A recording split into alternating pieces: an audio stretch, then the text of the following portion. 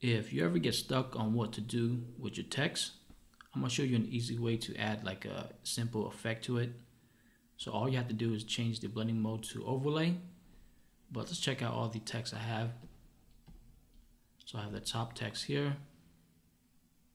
I have the name, title, and logo. Let's start with the name. I'm gonna select that. All you have to do is change that to overlay. And it's kind of light, so all you have to do is do Control J to make a copy, Control J again, and maybe one more time. So about 4, that looks good. And let's do the title, same thing, change that to overlay. And it's too light, all you have to do is Control J, and that looks good, I like that.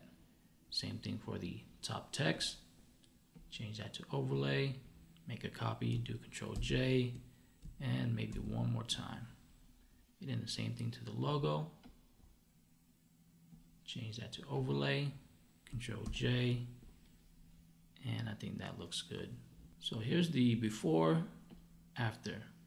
So this is a little trick I like to use, change the blending mode to overlay, and I think it blends in well with the artwork.